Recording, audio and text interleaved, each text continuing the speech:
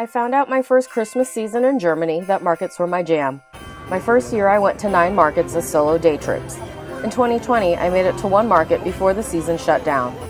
Last year I traveled to 16 markets as day and overnight trips, and in combination of solo and with friends and family.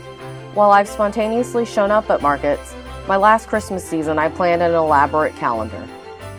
Hi, I'm Nerissa Alford, a volunteer with the USO Ramstein EMEA. I'm an avid solo traveling day tripper and passionate about helping others travel while living in Europe. In this video, I'll help you get started planning your Christmas market trips and show you some of my favorites.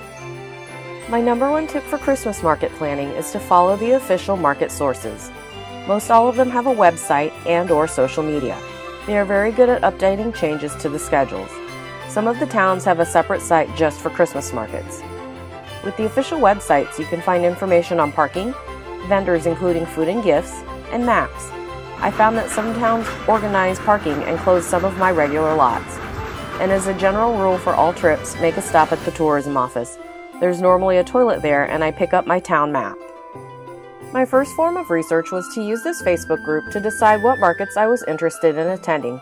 I go to enjoy the ambiance and take photos, and this group was perfect to help decide. As I went to more markets, I started collecting the mugs for the hot beverages. You'll pay for the drink and a deposit called the fan. You'll get your fan back when you return the mug. If you want to keep it, consider that the cost of the mug.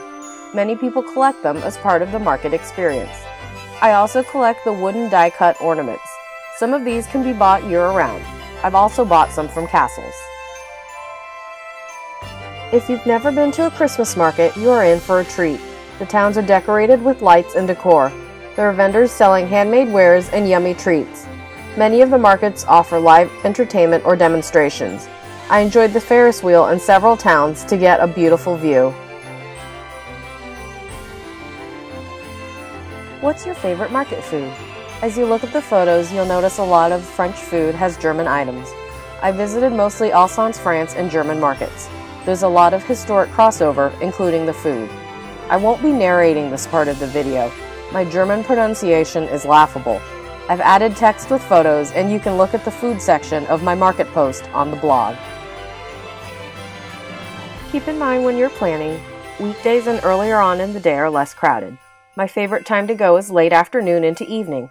I love to photograph golden hour into night when the lights come on. Not all markets run every day.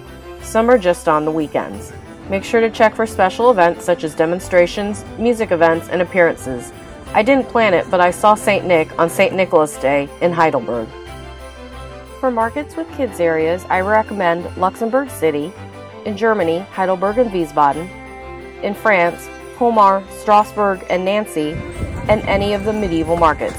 I've been to both Saint-Wendel in Germany and Ribeauvillé in France. Thanks for joining us on this Time to Travel Christmas Market Edition. I have more information including write-ups, links, and maps to specific markets on my blog, Nerissa Alford Designs.